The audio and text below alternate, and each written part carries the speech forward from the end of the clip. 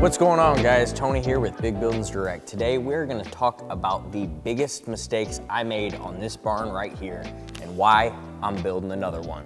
So first things first, what I really wish I would have thought about more is the map of the building. I always say a building is like a map. So you might have an area that you're going to hang out a lot, and you might have an area where you're going to work on your cars, work on your dirt bikes, have a place to sit and enjoy a nice dinner, things of that nature. You really want to make sure that everything flows cohesively. So my mistake that I made on my map of my building is I basically cut half of the building for a lean-to, and then one side of the building was the other half for the other lean-to. So essentially you have two separate areas that are on the opposite sides of the building. Really cuts the flow of the building, something I didn't think of at all. And now it turns out that it is a little bit of a pain in the ass. Not thinking of the future of what I would be doing in my life 3, 5, 10 years from now is one of the biggest mistakes I made on this metal building project.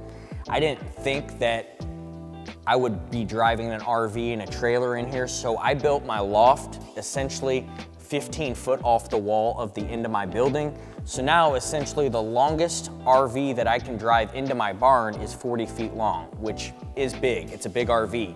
But if I attach a trailer to it, then it's essentially gonna be too long for my metal building. I'm not gonna be able to park an RV and a trailer inside my metal barn. So something I didn't think about, but now I'm going, oh shoot, I should have, done the loft on one side of my barn, and then that way I could pull in an RV with a trailer and kind of get the maximum storage of the 60-foot long building that I have. Think about all your options and your decisions. Think about those 5 or 10 years from now, not just in the present moment. Hiring the wrong contractor to do any type of woodwork or work inside your metal building. Your building's installed, everything's good to go, you're happy as pie, and then you want to do a loft or a race room. You don't want to hire the wrong guy. Make sure you do your due diligence. You see some work that they've done. You see some projects they've worked on. You've also looked at their reviews and made sure they're a legitimate business. We're all guilty of it. My land looks level, everything looks great. But then when you get out the line level and things get serious and your building's getting installed, your foundation's out of whack. Don't be that guy. If your land is not perfectly level, then you're not gonna have a good metal building. That's a promise. So make sure that your land's level. Don't make that mistake. It's something that can be the make or break in the best metal building or the worst.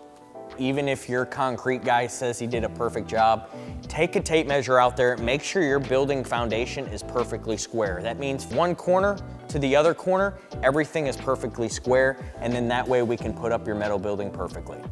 Insulate the building right away. You definitely want to make sure that your building is sealed. So the nice thing about insulation is it really seals the building. It takes care of a lot of the dust, the debris, the bugs, or anything that could get in your building can't get in when you fully insulate it and you seal your building. So you want to make sure that when you first get your building installed, the first thing you try to do is get that building insulated as soon as possible, seal it up, make it airtight, and that way you can spend a lot more time in here getting what you need done.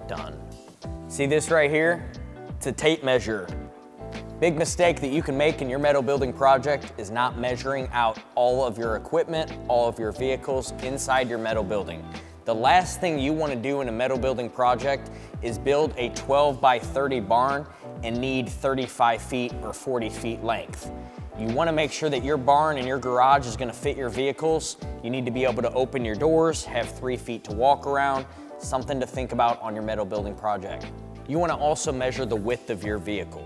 An 8x8 garage door is not going to fit a monster truck inside of it. You need to measure the width. You need about 1 foot on each side minimum. So on a standard pickup truck, I always recommend 10x8 garage doors. On an RV, I recommend at least a 14x14. But the only way you're gonna really know is measure. Figure out what you really need for your metal building to become a reality. If you need as-built engineered drawings, generic engineered drawings, calculations, those are very important in the whole entire process. They can be the hurdling block on between getting a building or not getting a building. Make sure your building's built to your local codes. If you're in New York, do not build a 10-pound snow load. Make sure it's certified to meet and exceed all your local codes. It's probably one of the most important things you can do in order to make your building last.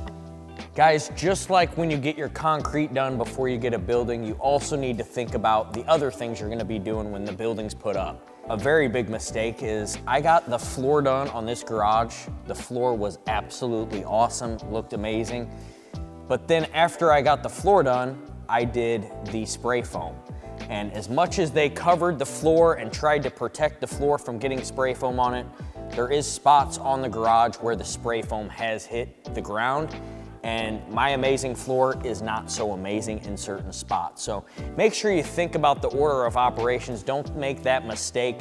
You first wanna do the concrete, then you wanna do the building, then you wanna do the electric, plumbing, then spray foam, then get your floors done last.